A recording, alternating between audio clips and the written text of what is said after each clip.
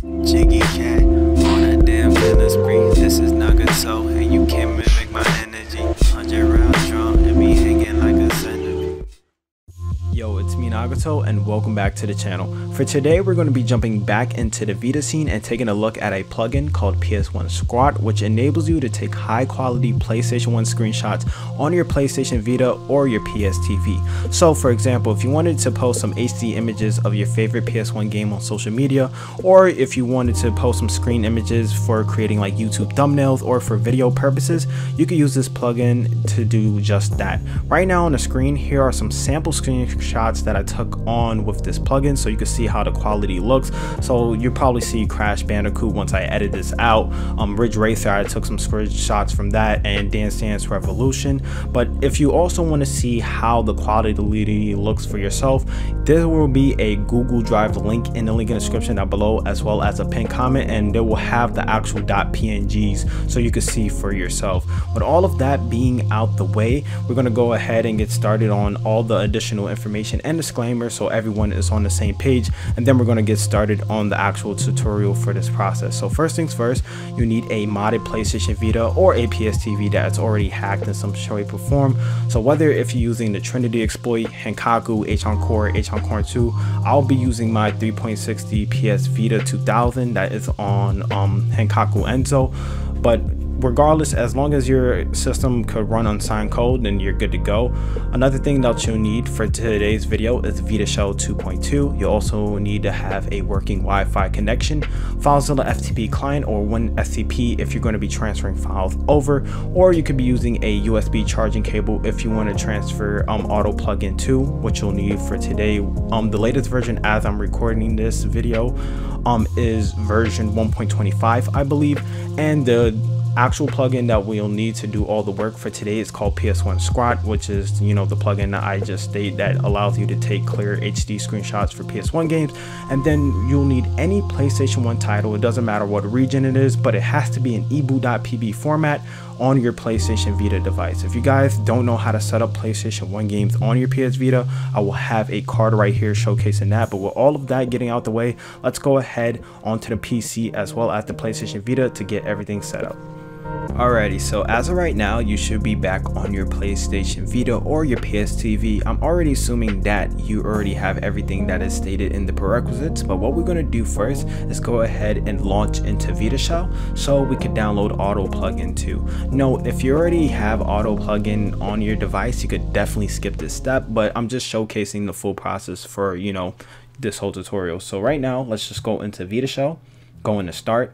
One thing, if you're going to be transferring with a USB cable, go ahead and plug in your USB charging cable port from your Vita to your PC. But in this case, I'll be using FTP method, so I'm going to be using FileZilla to transfer my files over. So right now, what I'm going to do is hit Start. If you're going to be transferring over with a USB, go ahead and select to USB mode. But if you're doing what I'm doing, go ahead and select to FTP. Then once you have that selected, hit circle on your Vita device and then hit select on your device, and it should pop up your IP address. And then what you want to do is leave the FTP server running on now, and we're going to go to our PC to download Autoplugin II, the latest version, which as I'm recording is 1.25, and then get that transferred over to our Vita. So I'll meet you guys just for that process. Alrighty, so as of right now, we're back onto the PC. What we're going to do is download the latest version of Autoplugin II. So if you're using an older version or you just don't have it at all, we will be on the same page to getting this set up. So right now, let's open up our web browser. You can use Internet Edge, Firefox, Google Chrome. It really doesn't matter. In this case, I will have this link in the link in the description down below, as well as in a pinned comment. But what we're going to do is download the latest version of Autoplugin. So right now, I am downloading that. Right here, this is, I already had it downloaded, so that's why I gave that little 1 right there. But right now, what we're going to do is transfer Autoplugin II to our PS Vita. So whether if you're going to be using the USB method, go ahead and follow along with that if you know how to do it, or if you're going to be doing it like me, you can open up any FTP transfer software. So I'll be using FileZilla. If you want to use WinSCP, that's totally fine. But what we need to do is go ahead and type in our PlayStation Vita's IP address. So in my case, here's mine. and you're going to type your IP address. Yours will be different, but you'll type it in the host section, and then your port, all our ports will be the same, which is 1337. Go ahead and hit quick connect, and if everything works, you should see all your file directories on the PS Vita. The one what we're going to focus on, you could just drag it from UX0, and then it should be transferring over. It's only, I guess, like 5 megabytes, so it shouldn't take too long. But once it's fully done transferring over, we're gonna go to our PlayStation Vita, install this actual VPK, and then we're gonna go and get the actual plugin installed, and then we're gonna test that our games are going to, you know, basically get screenshotted. So right now it's fully done. You can see it has successfully transferred over in FileZilla. What we're going to go to now is back on the PS Vita, get this plugin installed, and then we're going to get our games ready. So I'll meet you guys for that.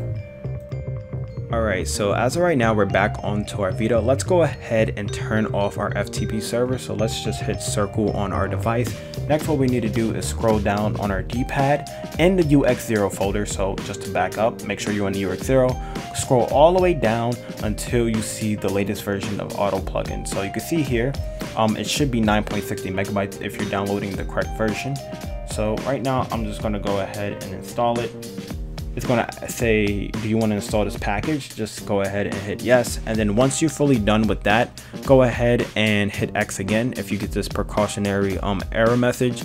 And then once it installs, it should pop onto your XMB, or excuse me, I'm thinking of PS3, to your LiveArea. So right now it's doing its thing.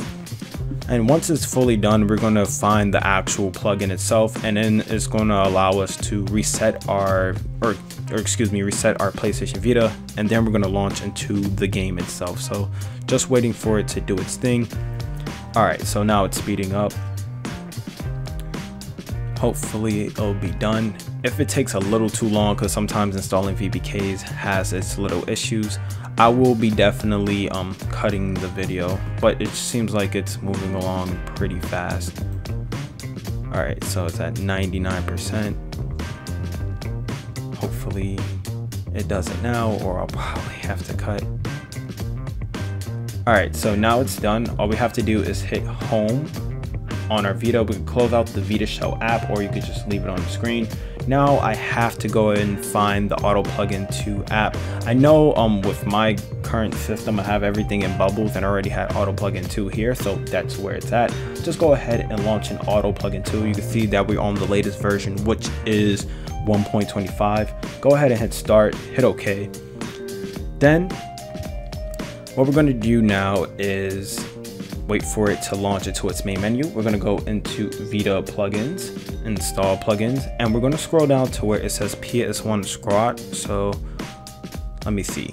You can see here, you can see whatever plugins I have on the right hand corner. It will have like a little green icon, and basically this is the one that we're focusing on today. So right at the bottom, you can see there is a little ticker just explaining what this plugin does.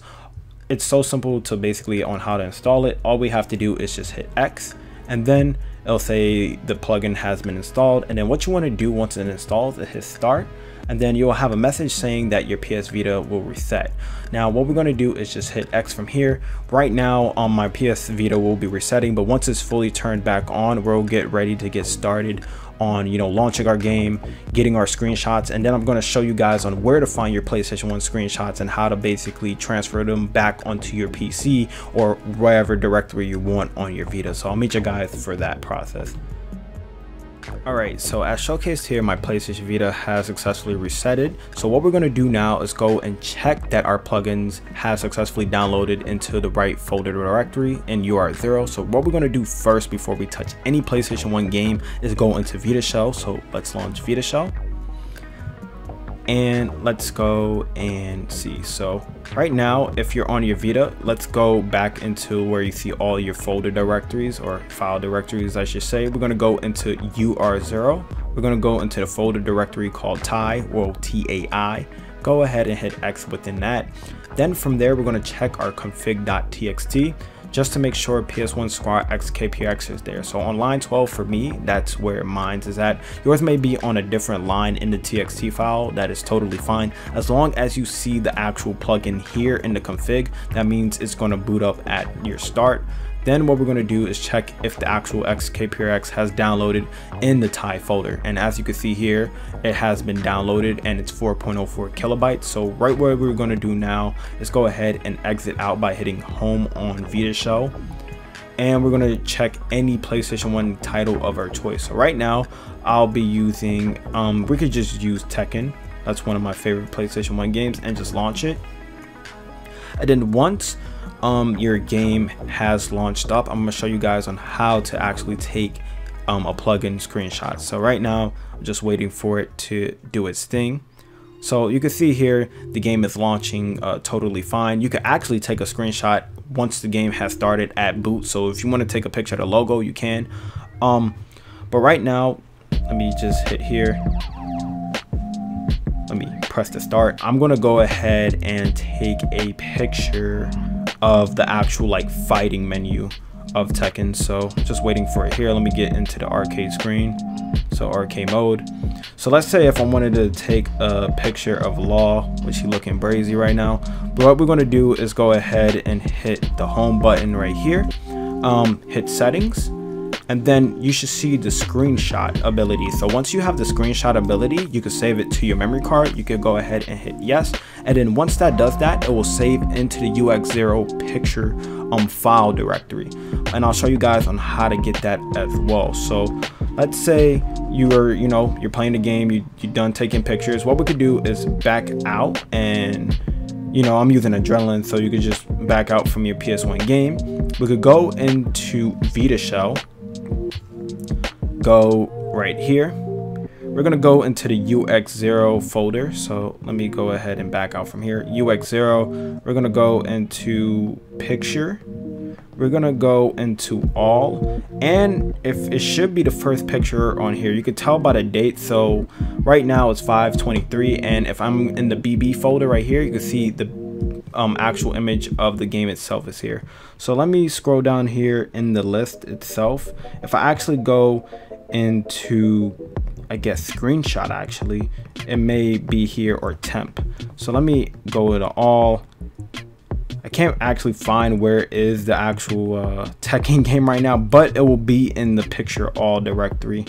So you can see here, these are just some games I've taken, like that was Jumping Flash 2, this was Spyro, but it will be saved under the picture all BH directory. What I'll do now is probably just cut the screen, see if I could find the actual Tekken photo itself, and then I'll showcase how to basically extract this to your PC. Alrighty, for some reason it's saved under this EC folder right here, but this is just the Tekken photo we just took from this video. Let's say I want to put this on my PC just for to have for backup purposes or whatever. What we can do is actually hit start once again. You could transfer this by using the USB method, but since I'm going to be using the FTP method, I'm going to hit select, and now within FileZilla FTP client, what I can do is type in my IP address along with the port, and then what we're going to do is transfer the photo from that directory. So right now I'll go back into FileZilla and then show you guys on how to get your pictures off your Vita in that manner. So I'll meet you guys for that. Alrighty, so as of right now, we're back onto the PC once again. I already have FileZilla FTP open. Make sure in your host, you type in your Vita's IP address, and then you go ahead and type in port. I'm just going to go ahead and quick connect. What we're going to do is go into UX0. We're going to go into the picture folder. We're going to go to all, and then I'm going to find where I actually had it. The easier way you could do this, if you have older pictures, you could check where it says last modified, but in my case, EC, this is where the Tekken picture is at. So if I drag that here, you'll see that Tekken will pop up on my screen. So right now I'm loading up Adobe Photoshop 2020, and you'll see that the Tekken photo is here. So let's say if I wanted to do some edits, crop it out or whatever, this is how you could take high quality HD PlayStation 1 screenshots off of your Vita. With that being all out the way, my name is Nagato's Revenge. If you have any trouble setting this up, feel free to check our Discord if you need any help with that, or you could just leave a link in the comment down below, or you could just DM me on my Twitter. With all of that getting out the way, my name is Nagato's Revenge, and I'll see you guys next time. Peace. Hey everyone. everyone, it's me Nagato's Revenge here. Hope you guys did enjoy today's video. With that being out the way as well, I highly do recommend that y'all guys go ahead and follow my social media so you never miss any of the latest hacking guides and tutorials on my channel by subscribing to me and hitting that notification button as well. Is another method on how you will know when I drop my latest content, whether it be for the Vita, PS4, PS3 and such and so forth. As well, if you want to be in the mix of things and you want to join my official community, you can join via the link right now showcased on the screen and join my Discord that way. And if you do want to support my channel in any shape or form, you could become a patron. I will have a card right now. But with all of that getting out the way, hope you guys really did enjoy this video, and I'll see y'all next time. Peace.